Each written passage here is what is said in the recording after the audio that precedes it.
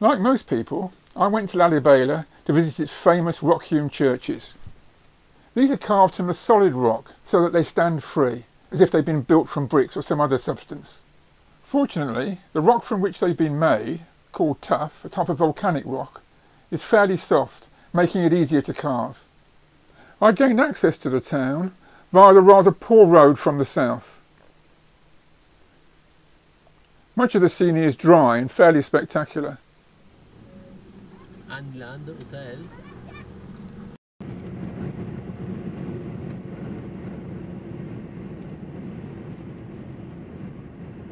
This is a fairly typical Lalibela street, not far from my hotel.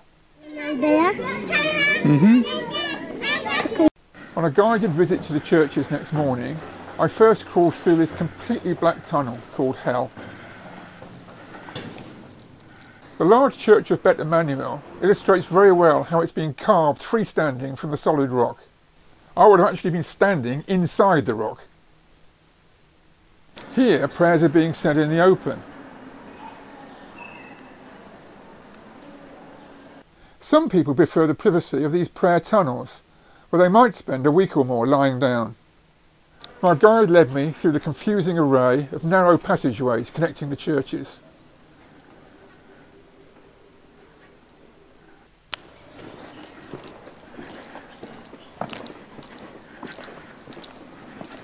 Contrast this with this passage full of people, which we'll see later in this video.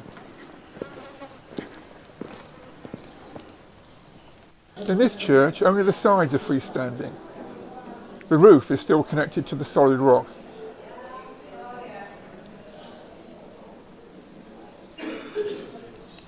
This is the interior.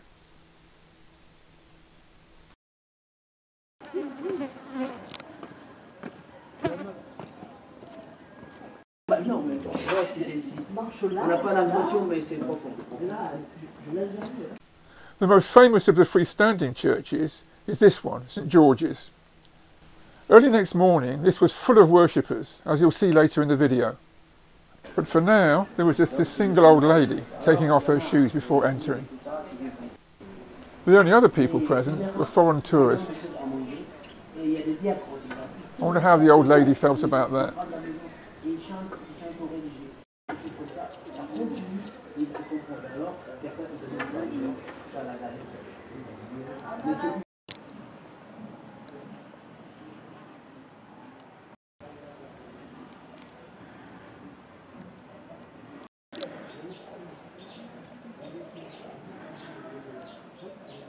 Here we get a good view of the famous St George's cross in the roof.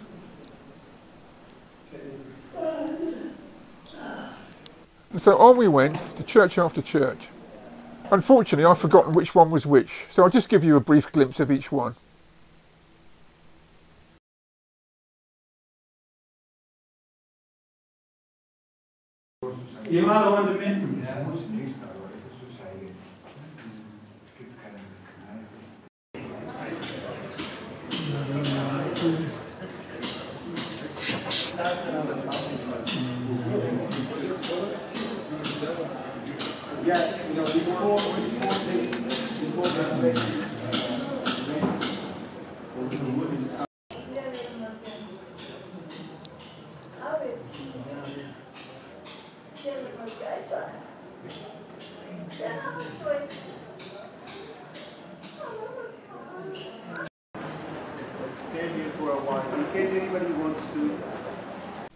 These covers indicate that these prayer tunnels are in use.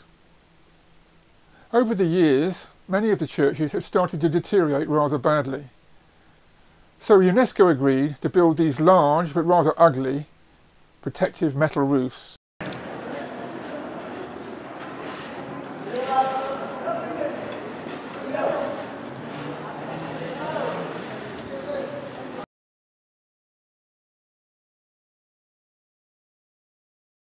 As I just promised you, St George's next day was thronged with worshippers.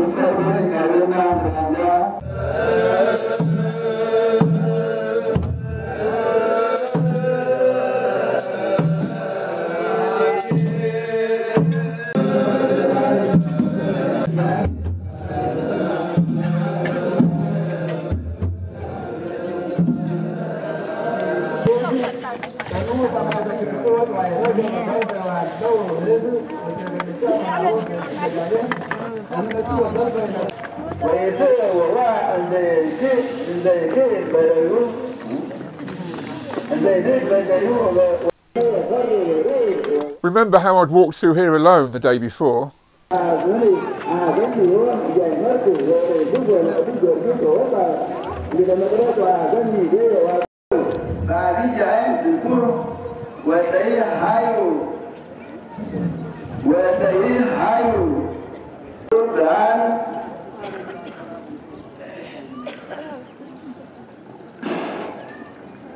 ነበረ የነቢያት አምላክ አንተ ነህ። ነቢያትን ያጸናሃቸው ለትንቢት ያስነሳሃቸው ሐዋርያትን ለስብከት ሰምታችኋል። እስከ በዚህ ዓለም ገመለሱ ይሁን እኛም በሰማነው ቃል 30-60 መቶ ያማረ ፍሬን እናፈራ አምራን ማይሰራ ኃጢአት እግዚአብሔር ይፍታ።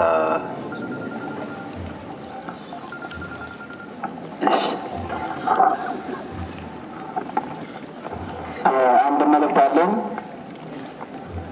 በጤና ምክንያት ከቤታቸው የዋሉ በሽምግልናም ከቤታቸው የዋሉ ካላችሁ ከእነሱ ዘንድ ሄዳችሁ ረዱት።